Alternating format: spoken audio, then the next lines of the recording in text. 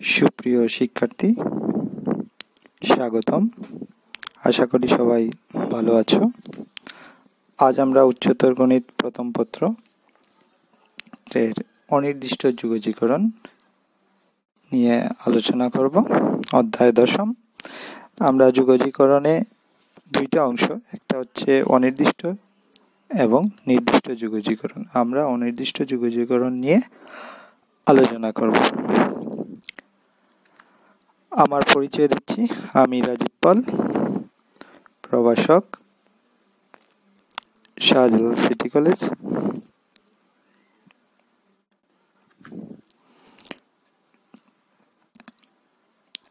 অনির্দিষ্ট যুগজীকরণ। এখানে যুগজীকরণের সংজ্ঞা দেয়া আছে, যে পদ্ধতিতে কোনো ফাংশনের যুগজ বের করা হয় তাকে যুগজীকরণ বলে। যুগজীকরণ এবং অন্তরীকরণ পরস্পরের বিপরীত প্রক্রিয়া।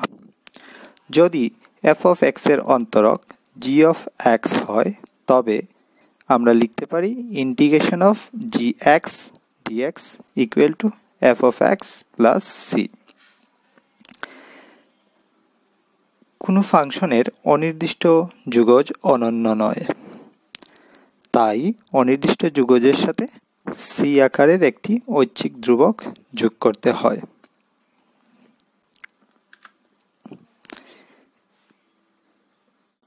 এখানে যুগজীকরণের প্রয়োজনীয় সূত্রাবলী তুলে ধরা হলো।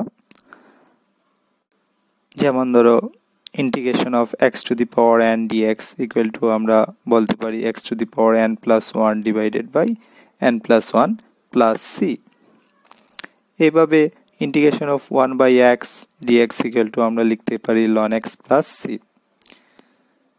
এইভাবে অনেকগুলো সূত্র আমাদের এখানে দেয়া আছে। যেমন ধরো, এখানে দেখা আছে integration of sec square x dx equal to tan x plus c। তারপরে দেয়া আছে integration of cos x square x dx equal to minus cot x plus c। তারপর আরো অনেকগুলা সূত্র এখানে উল্লেখ করা আছে। সূত্রগুলো অবশ্যই মুখস্থ থাকতে হবে।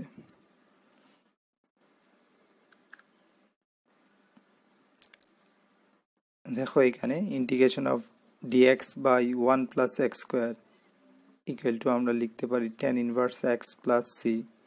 Integration of 1 by root over a square minus x square dx equal to লিখতে পারি sin inverse x by a plus c। এখানে আমরা 30টা সূত্র উল্লেখ করেছি। প্রত্যেকটা সূত্রই ইম্পর্টেন্ট ক্যালকুলেশনের জন্য। আমরা সেগুলো অবশ্যই মুখস্থ করে নিতে হবে, এবং সূত্রগুলো মুখস্থ না থাকলে আমরা অঙ্ক করতে পারবো না। আমাদের আজকের আলোচ্য বিষয় যুগজীকরণের বিভিন্ন প্রশ্ন সমাধানের গুরুত্বপূর্ণ কৌশল। আমরা এই যে সূত্রগুলো দেখলাম, এই সূত্রগুলো কিভাবে আমরা ক্যালকুলেশন করতে গিয়ে ব্যবহার করব, সেটাই আমরা আলোচনা করব। টাইপ 1। এখানে দেখো, এই ধরনের অঙ্কগুলো সমাধান করতে হয় সাধারণ সূত্রগুলো ব্যবহার করে। এই ক্ষেত্রে সূত্রগুলো ব্যবহার করার জন্য প্রথমে কিছু কিছু কাজ করে নিতে হয়। একবারে সাধারণ একটা ম্যাথ আমরা ক্যালকুলেশন করব এখন। দেখো, এখানে দিয়ে দিয়েছে integration of 2x plus 5x to the power 4 dx এর মান বের করব। প্রথমে আমরা প্রশ্নটি এখানে লিখলাম। আমরা প্রথমে, যেহেতু 2x plus 5x to the পাওয়ার 4 তার মাঝখানে প্লাস চিহ্ন ছিল, সেই কারণে আমরা এটাকে আলাদা করে নিলাম। Integration of 2x dx plus integration of 5x to the power 4 dx নেওয়ার পর পরবর্তীতে আমরা কি করলাম, এই কনস্ট্যান্ট 2কে বাইরে নিয়ে আসলাম। 2 integration of x dx plus 5 integration of x to the power 4 dx। এরপর আমাদের অবশ্যই সূত্র জানতে হবে। এখানে কোন সূত্রটি আমরা ব্যবহার করব। আমরা সূত্র জানি, x to the power n dx equal to x to the power n plus 1 divided by n plus 1 plus c। আমরা এই সূত্রটা এখানে ব্যবহার করব।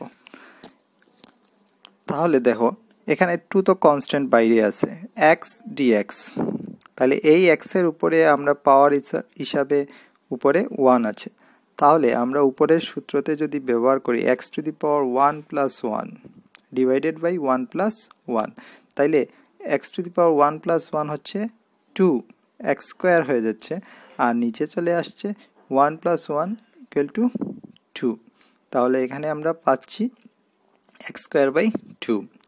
এই পাশে দেখো 5টা তো constant, x to the power 4, তাহলে x to the power n plus 1 মানে 4 plus 1 equal to হয়ে যাচ্ছে 5, আর divided by 4 plus 1 equal to 5,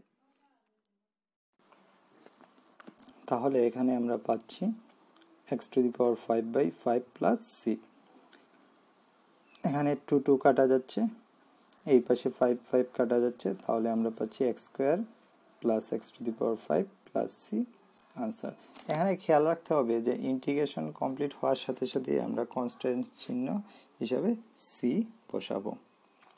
অনির্দিষ্ট যুগজের ক্ষেত্রে c অবশ্যই বসাতে হবে।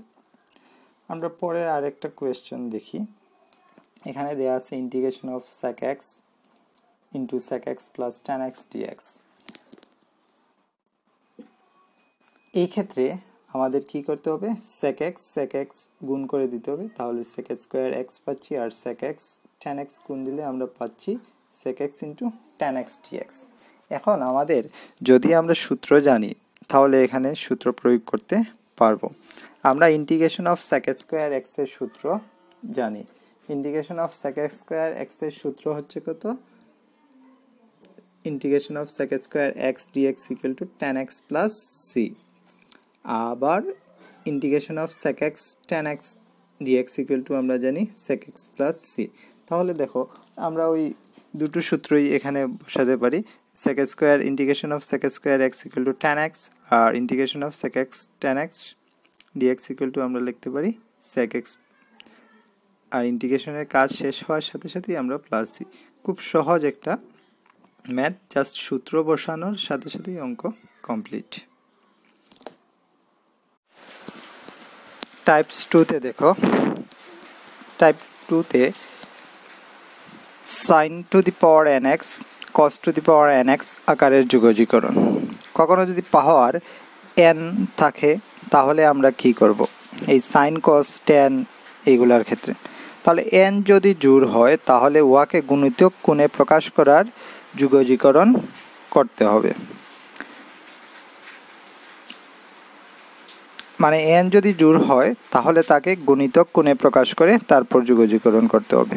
দেখো একটা উদাহরণ দেয়া আছে এখানে, integration of cos to the power 4x dx, তাহলে এটার ক্ষেত্রে আমরা কি করব, তাহলে দেখো cos to the power 4x dx যদি হয় সেটার ক্ষেত্রে আমরা এখানে cos স্কয়ার x দিয়ে তার উপরে আবার পাওয়ার 2 দিয়ে দিলাম, তা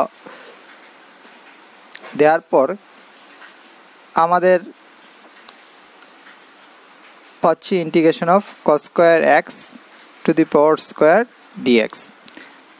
এখানে দেখো আমাদের মূল উদ্দেশ্য যেহেতু বলছে n যদি জোড় হয় তাহলে গুণিতক কোণে প্রকাশ করো, যেহেতু পাওয়ার আছে এখানে 4 যার কারণে এখানে 1/4 অ্যাড করে দিছি।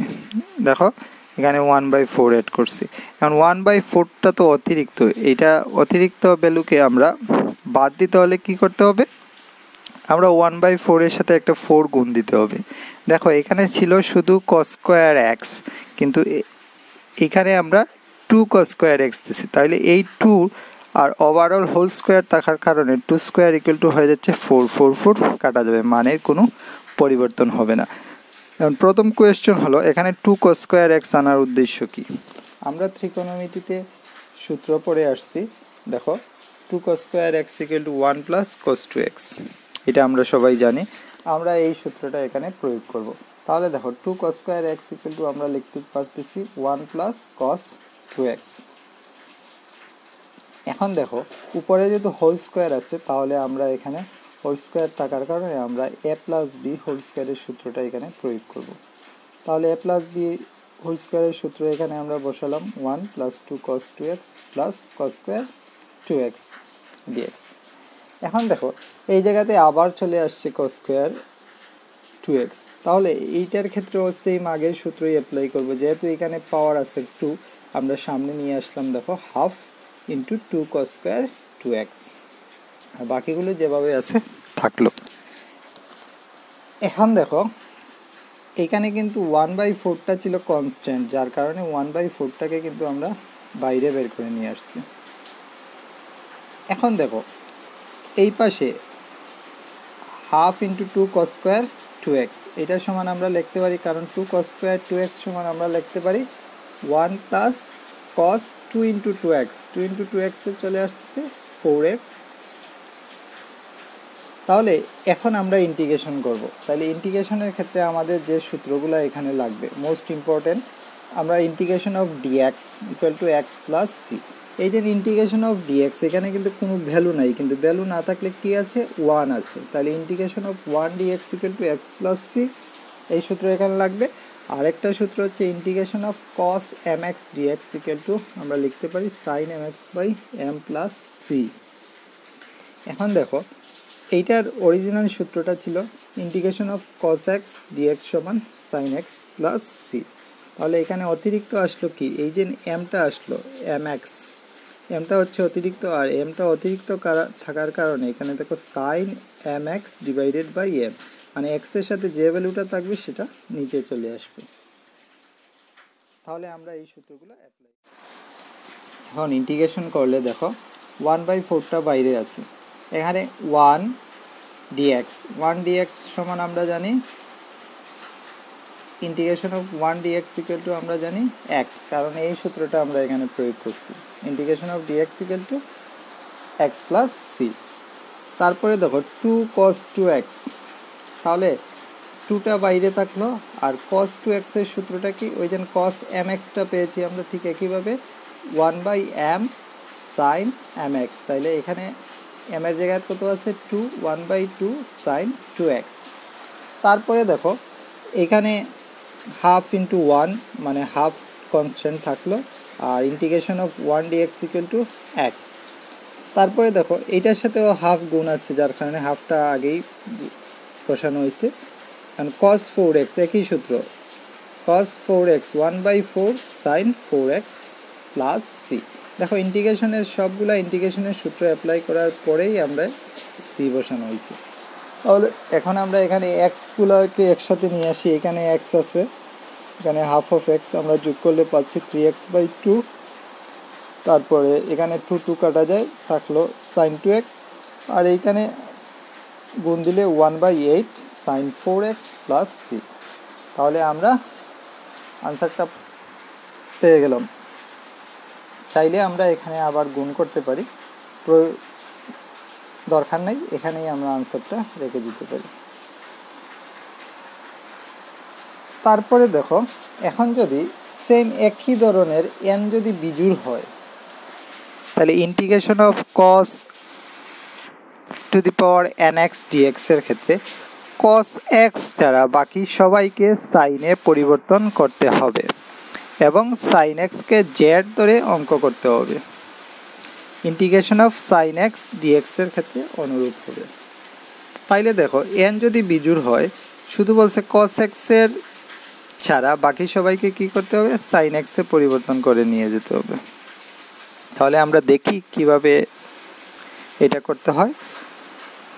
দেখো cos টু দি পাওয়ার 5 আছে এখানে, তাইলে integration of cos to the power 5x dx, আমরা এখানে প্রথমে কি করলাম, এটাকে দুটা ভাগে ভাগ করলাম, যেহেতু cos টু দি পাওয়ার 5 আছে, আমরা এখানে কি করলাম, integration of cos to the power 4x into cos x dx, এটা লেখা যায়, কারণ এটা পাওয়ারে কি হয়, গুণ থাকলে পাওয়ার যোগ হয়, 4 + 1 = 5 চলে আসছে।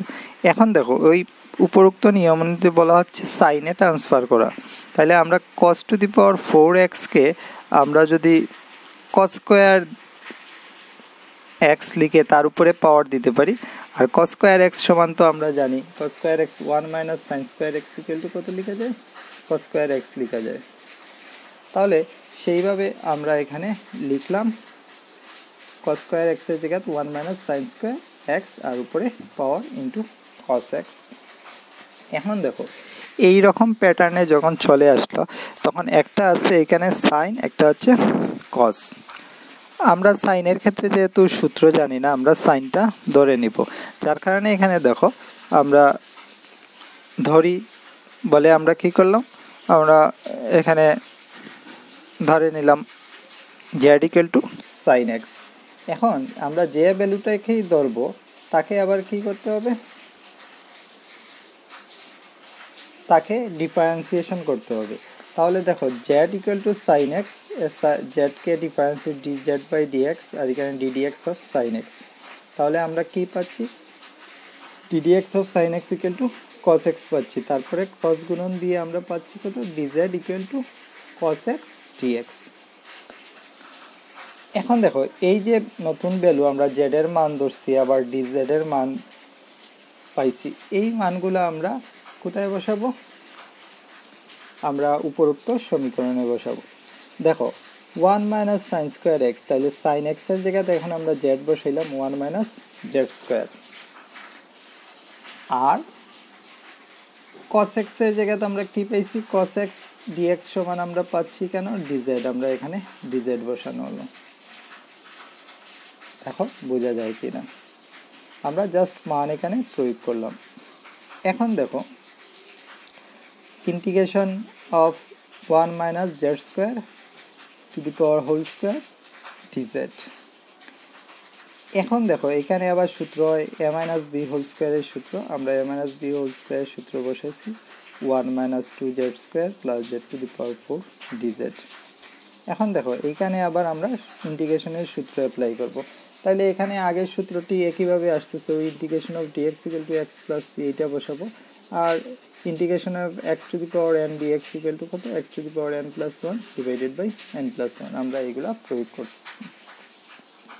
তাহলে প্রয়োগ করো, আমরা integration of 1 dz equal to z লিখতে পারি, আর মাইনাস 2 জেড স্কোয়ার, টুটা কনস্ট্যান্ট, আর জেড স্কোয়ারকে ডিফারেন্সিয়েশন করলে Z to the power 2 plus 1 Z cube, আর নিচে আসতেছে কত 2 প্লাস 1 ইকুয়াল টু 3।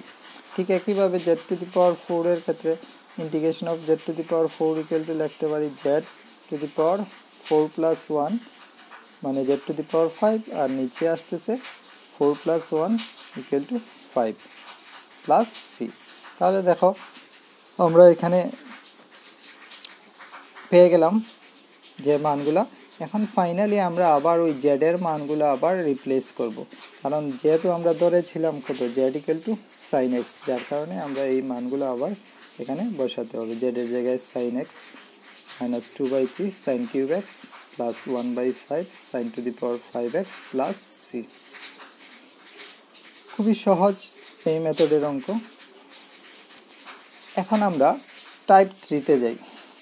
টাইপ 3-তে যে আমরা দেখো কি পাচ্ছি, integration of sec to the power nx dx এবং cos integration of cosec to the power n dx এর ক্ষেত্রে আমরা কি করব। তাহলে দেখো এই ক্ষেত্রে আমরা কি করি, x যদি জোড় হয় তাহলে sec to the power n minus 2x K tan x এবং cosec to the power n minus 2x K cot x এ পরিবর্তন করব, পরে সমাধান করব। তাহলে আমরা দেখি একটি অঙ্ক। দেখো এখানে integration of sec to the power 6x dx তে আছে।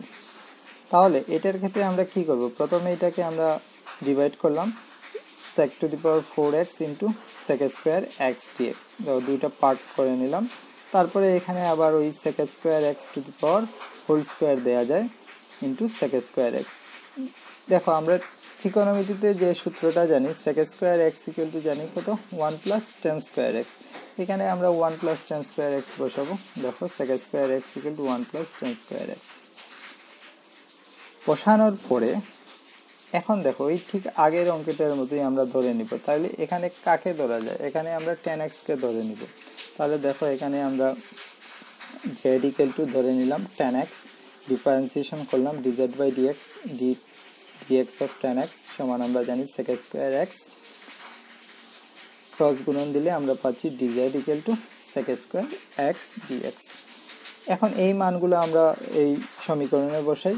দেখো এখানে বসিয়ে দিই 1 প্লাস tan স্কয়ার x এর জায়গায় বসাইলাম 1 প্লাস জেড স্কয়ার, আর sec স্কয়ার dx সমান আমরা এখানে পেয়ে গেছি কত dz।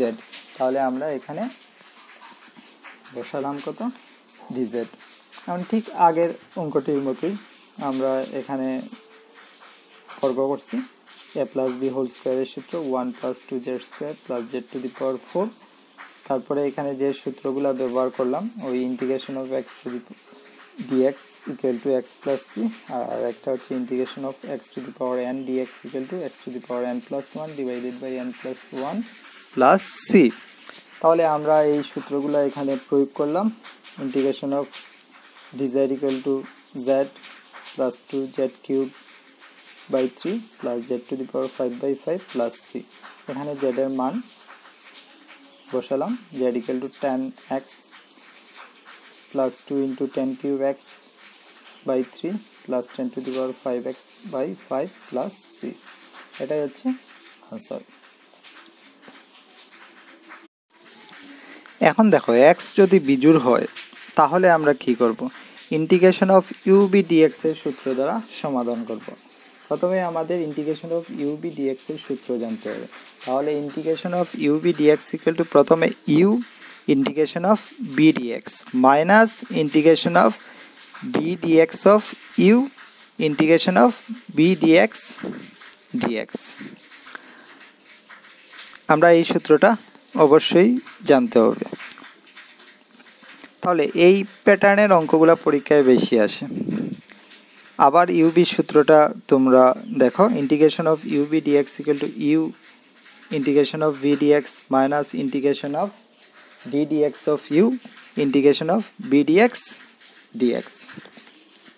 এখন দেখো এইরকম অঙ্কের ক্ষেত্রে আমরা একটা অঙ্ক বেছে নিলাম cos কিউব x dx।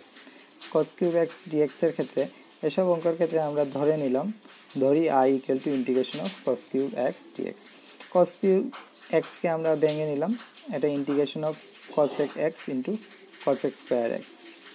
এখন দেখো এই cosec x into cosec square x দুটোর ক্ষেত্রে আমরা এই u/v সূত্রটা এখানে প্রয়োগ করলাম। কারণ হচ্ছে দেখো u/v দুটো ভ্যালু আছে, ঠিক এখানে একটা আছে cosec x আর একটা cosec স্কয়ার x। তাহলে আমরা cosec x কে আমরা ধরে নিলাম u আর cos স্কয়ার x কে আমরা ধরে নিলাম v।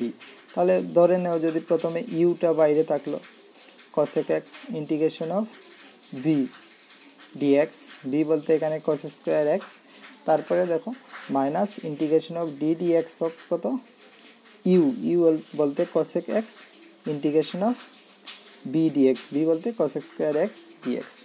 আমরা এই সূত্র প্রয়োগ করার পর আমরা এখানে ক্যালকুলেশন করব। দেখো এই সূত্রের ক্যালকুলেশনটা দেখো, integration of cosec square x এর আমরা সূত্র জানি। Integration of cosec square x equal to আমরা জানি কত minus cot x plus c, আর ডিফারেন্সিয়েশন হচ্ছে ddx of cosec x dx সমান আমরা জানি minus cos x into cot x। তাইলে এই সূত্রগুলো এখানে প্রয়োগ করব। দেখো প্রথমে cosec x যেভাবে আছে থাকলো, আর integration of cosec square x equal to আমরা জানলাম minus cot x minus, R dx of cosec x সমান পাইছি minus cosec x into cot x আমরা এখানে বসালাম, আর integration of cosec square equal to আমরা এখানে মাইনাস cot x dx বসালাম। তাহলে দেখো আমরা পরের লাইনে আমরা i ইকুয়াল টু পাচ্ছি minus cos x into cot x minus integration of cosec x into cot square x dx। এখন দেখো এখানে আমরা কি করলাম, cosec x into cot square x, আবার এই cot স্কয়ার x কে আমরা এখানে cot স্কয়ার x সমান আমরা জানি কি cosec স্কয়ার x মাইনাস 1, আমরা এই cot স্কয়ার x সমান এখানে বসিয়ে দিলাম cosec স্কয়ার x মাইনাস 1। তাহলে আমরা পাচ্ছি minus cos x into cot x, আর cosec x into cosec square এক্সে চলে আসতেছে cosec cube x dx plus integration of cosec x dx.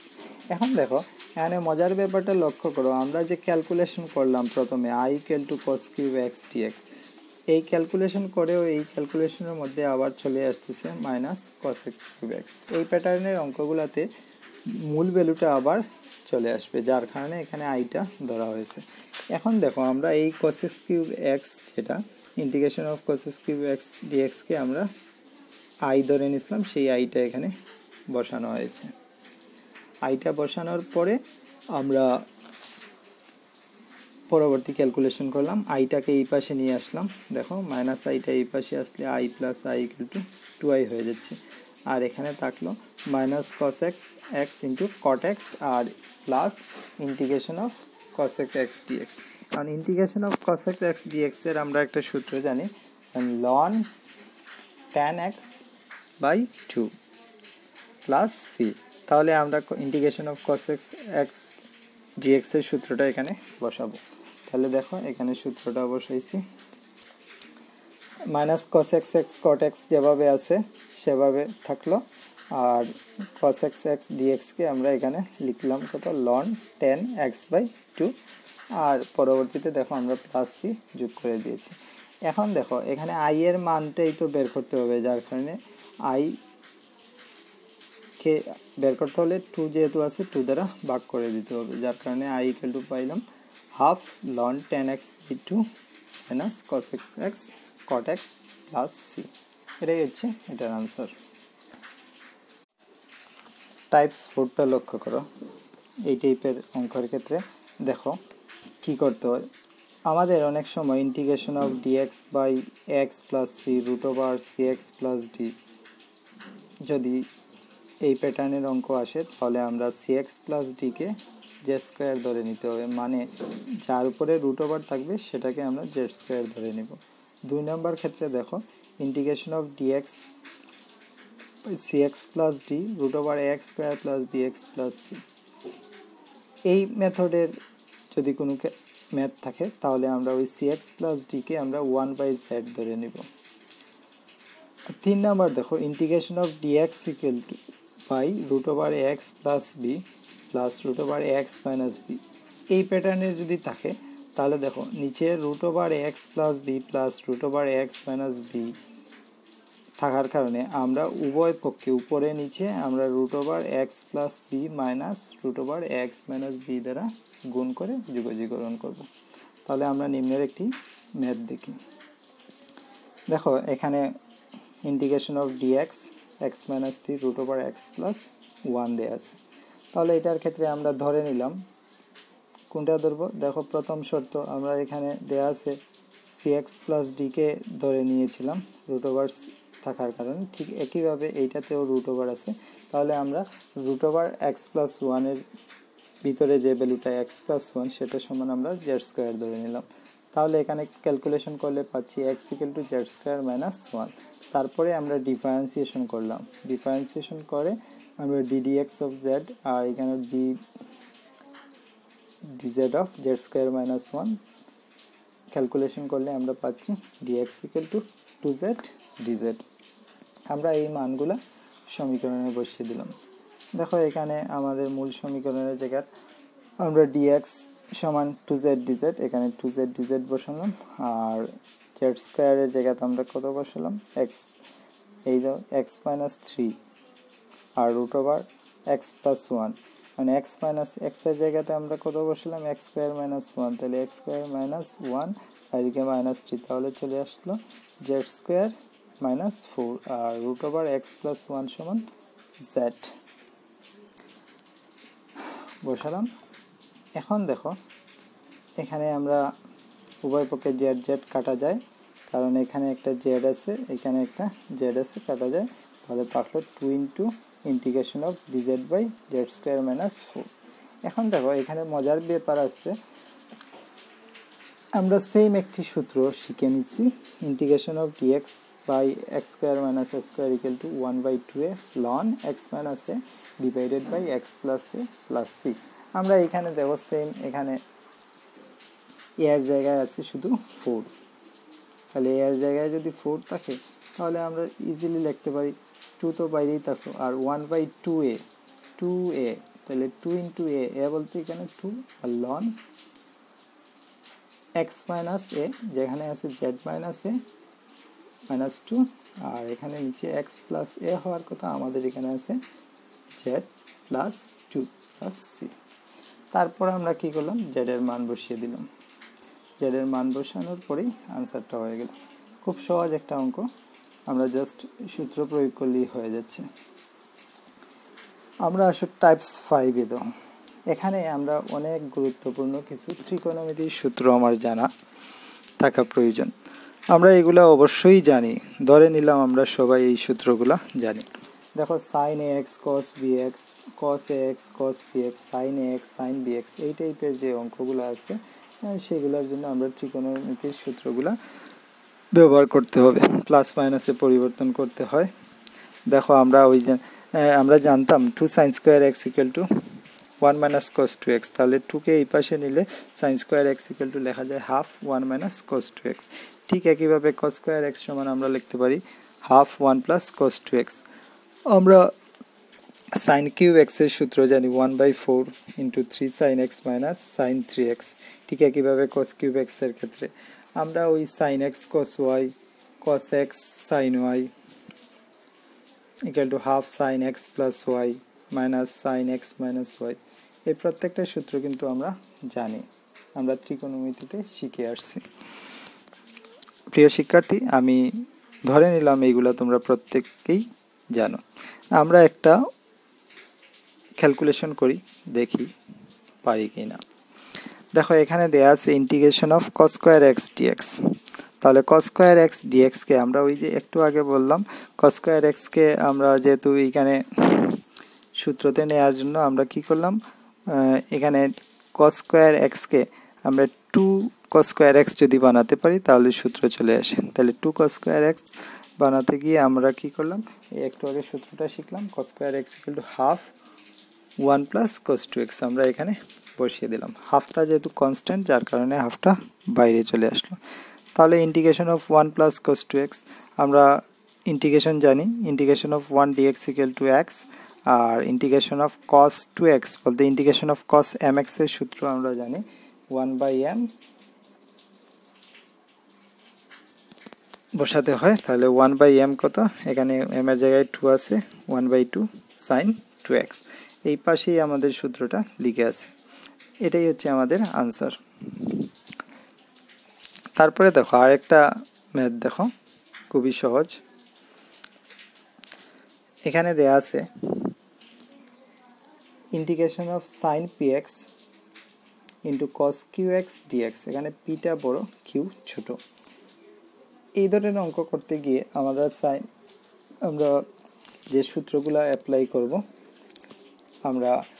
আমাদের টার্গেট হচ্ছে আমরা এই সূত্রতে নিয়ে যাওয়া sin x into cos y equal to half sin x plus y plus sin x minus y। তাহলে এই সূত্রতে নিতে গেলে এখানে আমরা হাফ একটা প্রয়োজন, তাহলে আমরা এই হাফ প্রয়োজন, আমরা হাফ নিয়ে আসলাম, আর 2 sin px into cos dx লেখা যায়। আমরা ডাইরেক্ট এই সূত্র লিখতে পারি, কিন্তু তোমাদের বোঝানোর জন্য আমরা এখানে লিখলাম, হাফ বাইরে থেকে নিয়ে আসলাম এবং এখানে 2 বসালাম। তাহলে 2 sin x cos x এর সূত্র আমরা জানতাম, sin x plus y plus sin x minus y, এখানে আমরা বসাইলাম। দেখো sin x প্লাস y, তাহলে x বলতে এখানে px আর y হচ্ছে qx, তাহলে p plus q into x আর sin p minus q into x dx। এটা বসানোর পর আমাদের যে কাজটা করতে হবে সেটা হচ্ছে আমরা এখানেও সেম আগের সূত্রটাই ব্যবহৃত হবে, integration of sin mx dx equal to minus cos mx by m। তাহলে দেখো এখানে sin mx বলতে p প্লাস কিউটা হচ্ছে এখানে m, তাহলে দেখো sin mx, তাহলে আমাদের সূত্র হচ্ছে minus cos mx by m। ঠিক একই পাশে এই পাশে sin p minus q x dx equal to হবে minus cos M x by M, M বলতে P minus Q by P minus Q plus C. তাহলে আমরা পেয়ে গেলাম আমাদের answer half into minus cos P plus Q x by P plus Q minus cos P minus Q into x divided by P minus Q plus x. এটাই আমাদের answer. সুপ্রিয় শিক্ষার্থী, আশা করি তোমরা বুঝতে পেরেছ যে টাইপসগুলো আলোচনা করেছি।